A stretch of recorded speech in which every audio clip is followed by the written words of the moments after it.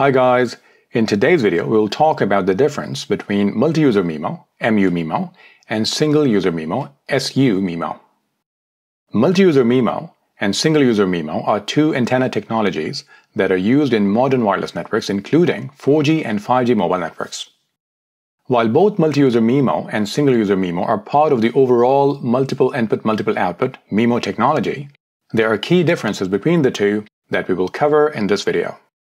Multi-user MIMO uses radio communication layers from multiple cellular network antennas to support multiple mobile devices simultaneously.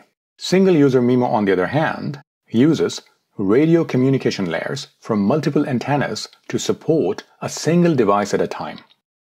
So what's the difference? Multi-user MIMO can support multiple devices simultaneously, whereas single-user MIMO, as the name suggests, can support only one device at a time. Both multi-user MIMO and single-user MIMO are used in 4G and 5G mobile networks. Now, there seems to be a misconception around multi-user MIMO, as some people consider it to just be a feature of the massive MIMO antenna technology that is used by 5G networks. But multi-user MIMO is just a type of MIMO, and it can exist in any MIMO variant, including massive MIMO in 5G and the regular MIMO in 4G LTE. Just so you know, multi-user MIMO is also used by other modern wireless networks, including Wi-Fi 6. Now let's talk about the different communication layers in multi-user MIMO and single-user MIMO.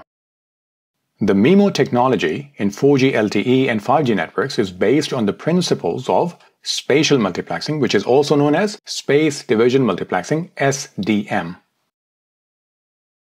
SDM consists of a number of antenna elements that are built into an antenna panel in such a way that they're physically separated from each other in space, hence the word space division multiplexing. Separated in space, with multiple antenna elements built into the antenna panels of the transmitter and receiver. The communication between the base station and the mobile phone, or cell tower and the cell phone, takes place in various layers. This way, the antenna elements can communicate multiple data streams in parallel between the transmitter and the receiver by efficiently utilizing the same time and frequency resources. For example, the original LTE uses a MIMO configuration of 4x4 foot downlink, which means there are 4 communication layers in the downlink. And what is downlink? Downlink is the communication from the base station to the mobile phone, or you can say cell tower to cell phone. Since these layers can carry separate streams of data or data streams, depending on the data rate required for a particular user device, the network can decide how to utilize the available data rate. For example, suppose the network decides to offer a higher data rate to a single user at a time, for example, for watching a 4K video. In that case, it may use single-user MIMO to allocate all the available layers to one particular user at a given time.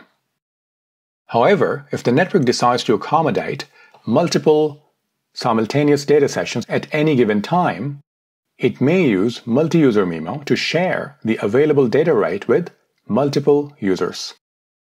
Thanks for watching the video, guys. I've written a detailed post on this topic and the link is in the description. If you like this video, please hit the like button and make sure to subscribe to the channel because I'm posting new videos all the time.